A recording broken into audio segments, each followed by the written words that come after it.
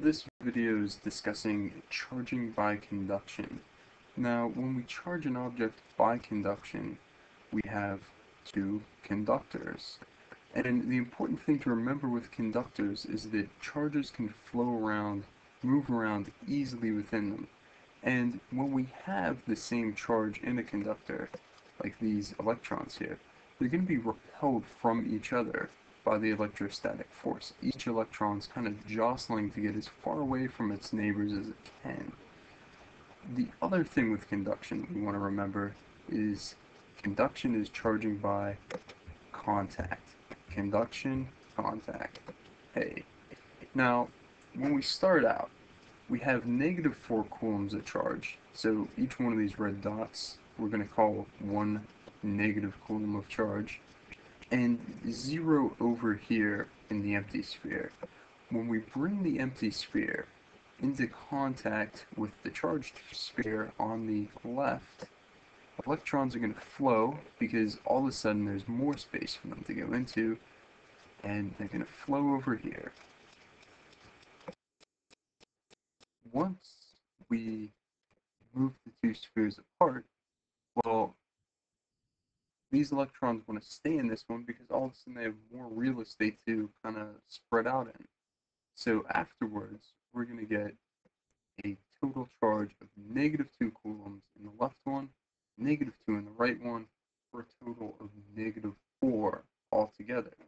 So conservation of charge says that before and after we should have the same charge.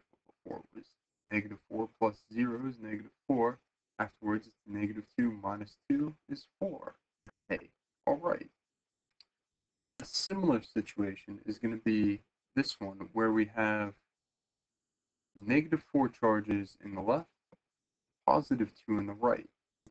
So once again, we're charging by conduction. When we move the one in from the right, what's going to happen is we're going to get 2 electrons sucked over, and those are going to cancel out the positive charges over here. Those charges are effectively neutralized, leaving these two left to just kind of spread out all by themselves. And afterwards, we're going to get a negative 1 on the left, a negative 1 on the right, and a negative 2 total afterwards. So once again, before it was negative 2, afterwards it's negative 2, charges conserved, good for us. Let's go on to the last case.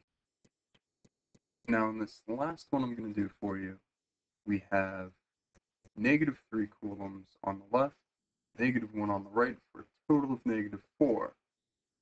Now, once again, we're going to move the one in from the right, touching the left. Once again, charges are going to flow in between them. Charges are going to spread out, take up the most space. Then we're going to separate the two spheres apart, and we're left with negative 2 on the left-hand side, negative 2 on the right-hand side, for a total of negative 4. Conservation of charge stands up. Now, what you may have noticed in all three examples is that if we take the charge before, whatever it is, divide it by 2, that's going to be the final charge on each sphere. So the total charge beforehand divided by 2, that's the total charge on each sphere